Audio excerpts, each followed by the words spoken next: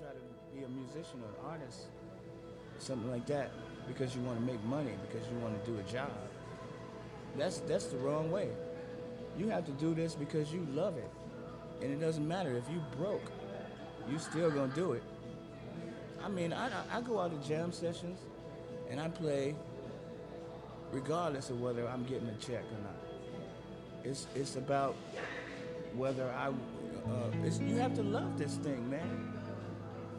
You have to love it and breathe it, and it's your morning coffee.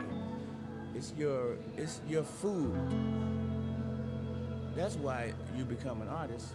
Art is a mirror of society.